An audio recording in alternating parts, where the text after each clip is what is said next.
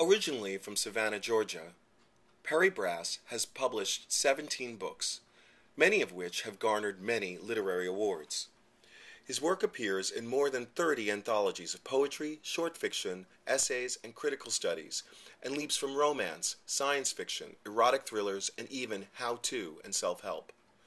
He has been involved in the LGBT movement since 1969 and co-edited Come Out, the world's first gay liberation newspaper.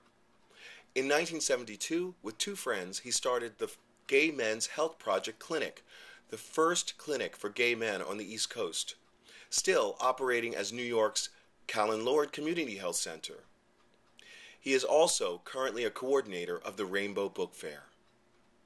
Because his work sometimes explores the dynamics of BDSM, I caught up with him at the Rainbow Book Fair this April in 2014 to hear his thoughts about writing in that genre.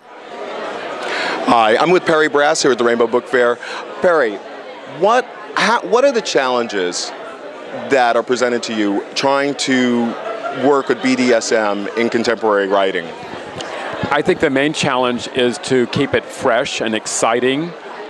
There's a lot of trite crap about BDSM that I don't want to put in my own writing, but I certainly see enough of it. I think if you're a really good writer, then you can employ these ideas, these themes, these situations in your own writing and use them, and I use them a lot. I love them. I think that they're part of human life, and they're certainly a part of queer life and gay sexuality. And it's something that people have a hard time dealing with sometimes until they come to grips with it. And then they realize that, well, once you liberate it, it can keep your sexual, your kind of like your sexual heart open. And I use that in my work a lot. I really do use that. And one of the things I use in my work a lot, one of the themes is the idea of compassion. And I think that there's a part of BDSM that opens up this route to compassion, that it opens up this route to saving another man. And that's something that we all want.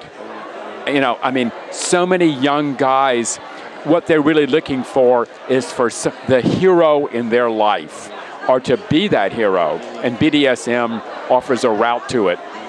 That's actually a really beautiful sort of explanation of what goes through our minds when we're taking part in BDSM of any kind. So I hate to go from something so beautiful to something so mundane, but what do you think the effect of the success of 50 Shades of Grey has on how BDSM is received or presented?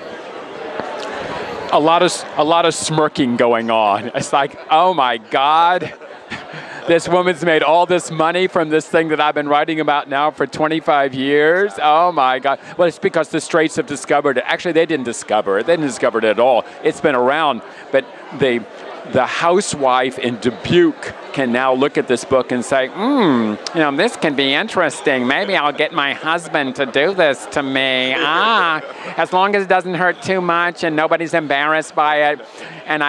And they sell it at Walmart. Yay. It helps if he's a billionaire. Yes, it helps if he's a billionaire. Everything helps if you're a billionaire. Always better. Yeah, always good. Yeah.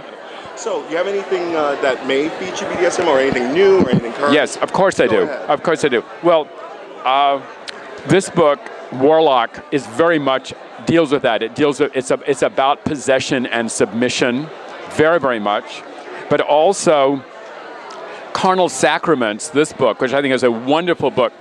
It has this element of pulling someone from the desperation of their life. And that's what BDSM is often about, that you're in your regular life, it's boring, it's like depression itself, and suddenly someone comes along and says, whack! Whew! We're going to get you out of this, and you're going to open your heart. It's going to open your heart up to the possibilities of a deeper human sexuality. And it's marvelous when we guys do this.